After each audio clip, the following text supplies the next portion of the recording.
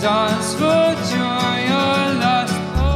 So welcome to Sensible Secondhand Classics, the show where we look at nostalgic cars that are over 15 years old that you can buy for a budget of between £1,000 and £5,000. This is a 1971 Hillman Super Imp, and yes, it is the same Hillman Super Imp that Stephen, my driver classic, drove at the Great British Car Journey in 2021, because I am at the Great British Car Journey, and it's very charming.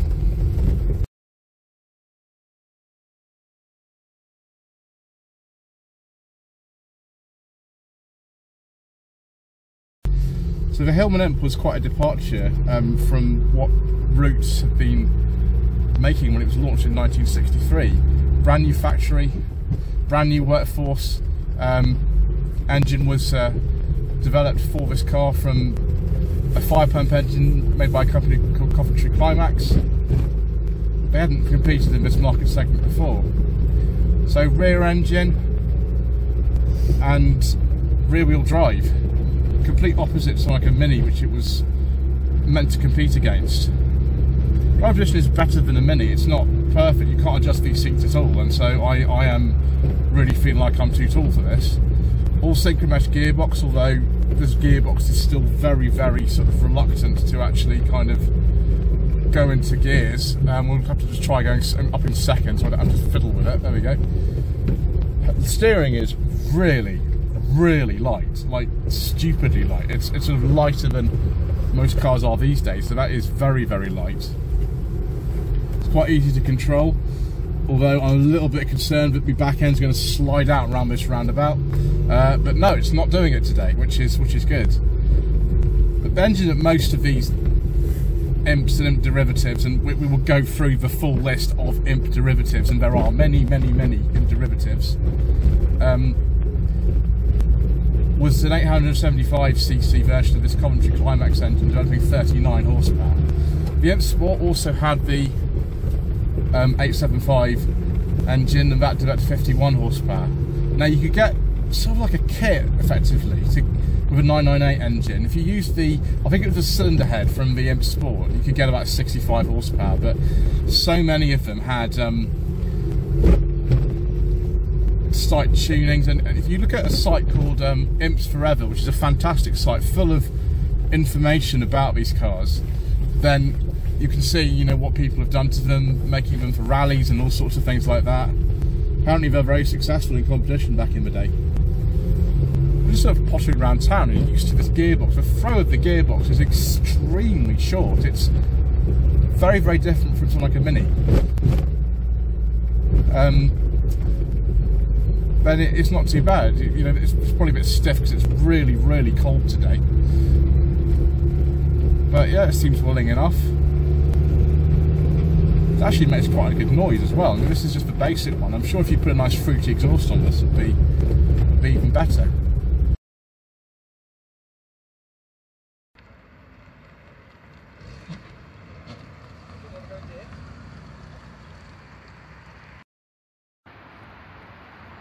I checked with one of my uncles last night when I was visiting him about whether or not my family used to own one of these back in the 70s, and yes, they did. They had an Imp. This is a Mark III, so it's after Chrysler increased their stake in the Roots group, and I think by this stage they actually owned it in its entirety. So they actually kind of simplified things, maybe modernised things, but these aren't as well regarded, I don't think, as something like a Mark II. But the design is still very much similar to the one that came out in 1963. Certainly for the time, this would have looked very sort of modern and up to the minute. The visibility looks astonishingly good. It's a very, very small car, actually.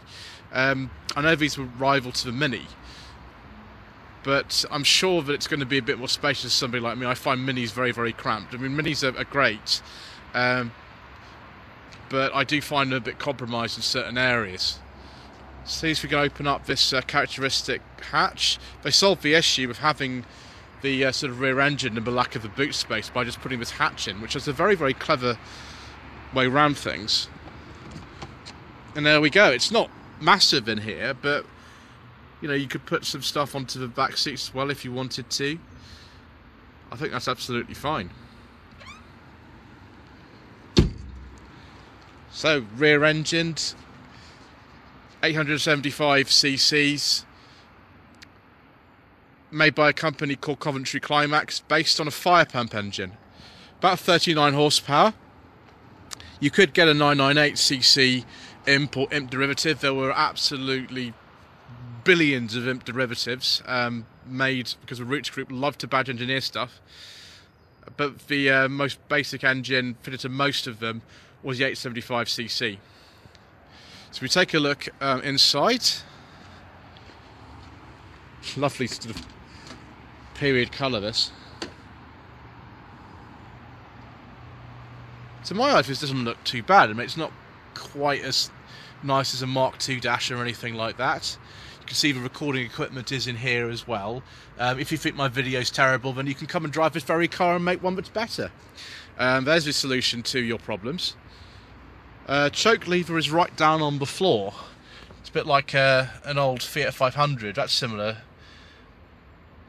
And reverse is down and to the left, that's going to be interesting. Also Krabesh gearbox in this, which is very unusual for a little car like this. Not a given at all in 1963 when they were launched. Very, very simple engineering. There's not really an awful lot to sort of say about things. A big steering wheel. I prefer it to say Hillman on it, but this one doesn't. So they've only got one stalk. I think that's for the indicators. What lights and wipers are up here. For some reason it's got an enormous oil pressure light. I don't really know why. It's just the way it is. I think if you bought something like a Sunbeam Stiletto or something like that, you got a more instruments than this. There's the fuel and temperature gauge, 6-gallon fuel tank. Imagine that's where the radio would have been if you had a radio fitted. Funny kind of hard vinyl dash up here. Although we've got sort of cream vinyl in here. Is this beige or cream, viewers? I think it's cream.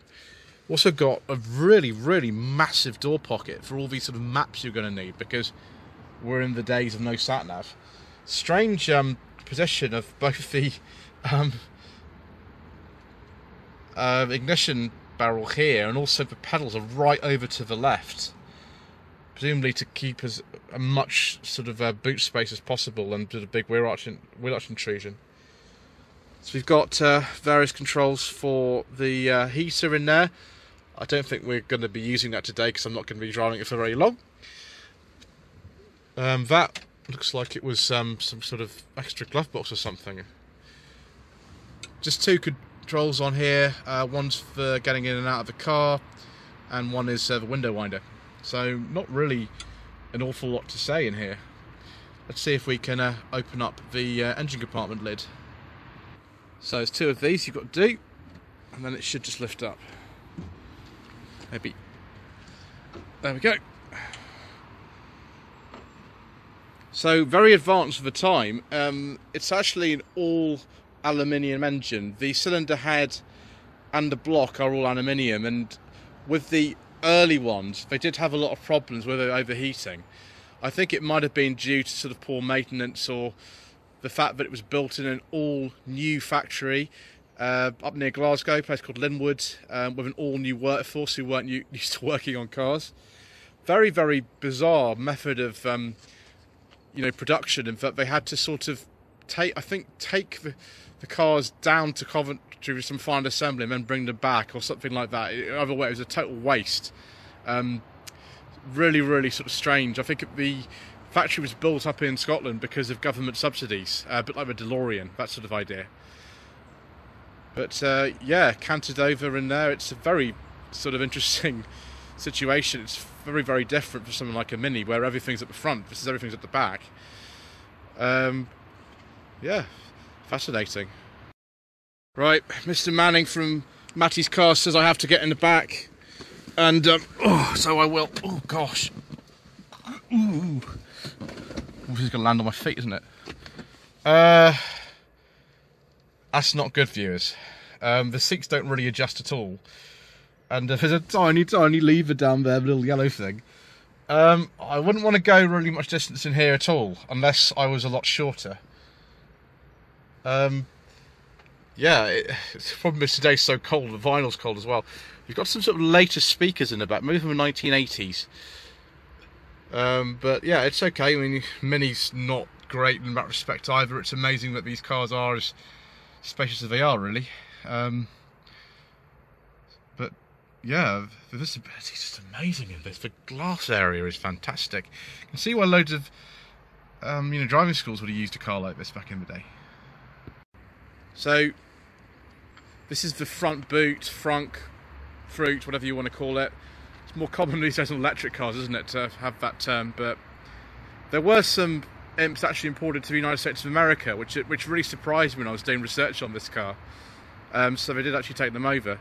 You can see we're in the Chrysler era, so it's a 71 car this. So when Chrysler had a full ownership of the Roots group, do we have a bag for windscreen washer fluid? I think we do. So spare tyre in there as well, and there is the brake fluid top up there. Tools in there. The front boot's not as big as I thought it would be, actually. I thought it would be a little bit bigger than this, but then you've got the stowage behind the rear seats as well. So a little car like this, it is quite space efficient, and just a very sort of engineering-led design. Just, it's a shame that when they actually brought these out in '63, they absolutely rushed it to the market to get it finished, and just have all these quality problems with the early Mark 1s. But you know, never mind. It's amazing to see this one is in such good condition, considering how old it is. Right, time to go for another drive, I think.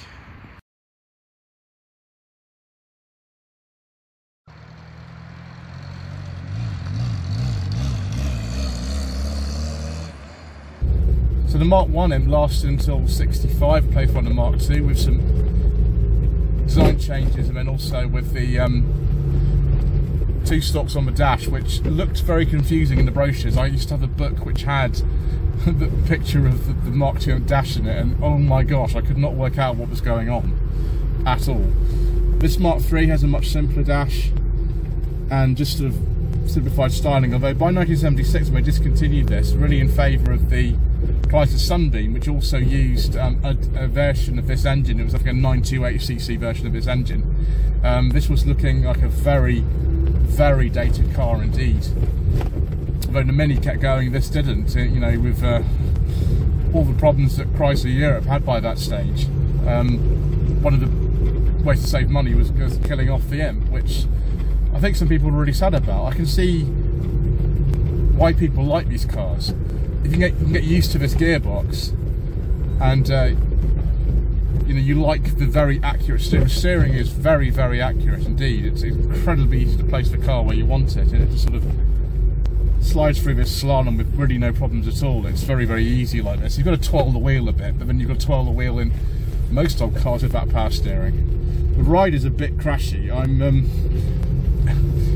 I'm a bit sort of disconcerted by how crashy it is, but then again, if you're driving an old Mini with the rubber cone suspension, then that's pretty crashy too, so no surprises there.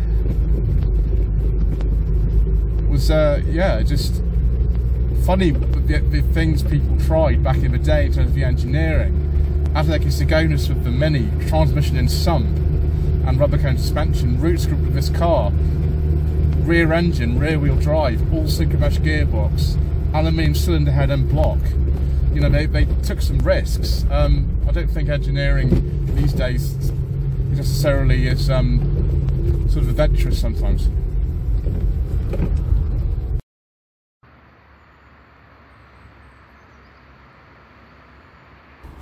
So viewers, let's go over the extremely confusing load of imp derivatives. Adjust the camera slightly. There we go, it's better. So the Hillman Husky, that was the estate version. Then we've got the Singer Chamois, Singer Imp, a lot of people called it that. The Sunbeam Imp Sport, the Sunbeam Stiletto. The Stiletto was sort of the coupe version. The Hillman Imp Californian. I think most of the Californians were like the Stiletto, they were coupes. the Comet Imp van, that was later renamed to the Hillman Imp van in 1968. This is a Super Imp. I don't know what's super about it, it seems pretty basic to me. The Caledonian was like a late special edition with lots of the extras thrown in for free. That was around 75, 76. The cars were made in, apart from Linwood in Scotland, Australia, Costa Rica. This list comes from Wikipedia, so it might be dubious as to actually, well, how true this is. Republic of Ireland, Malaysia, Malta, New Zealand, Portugal, South Africa, Venezuela and Uruguay. So viewers, should you consider a Hillman Imp as a nostalgic classic for between £1,000 and £5,000? Well, I'm getting nostalgic vibes myself. My family used to own one of these, even though I never saw it back in the 70s. And compared with the Mini, I'm really maybe not going to be very safe in saying this, but I think I prefer one of these. No surprise, you know, Steph from my Driver Classic, she drove this very car in 2021 and she quite liked it too, so perhaps I'm in good company. Anyway, thank you ever so much indeed once again for watching. Please don't forget to subscribe to the channel, like this video, leave a comment below, and we shall see you again soon for more reasonably priced nostalgic motoring.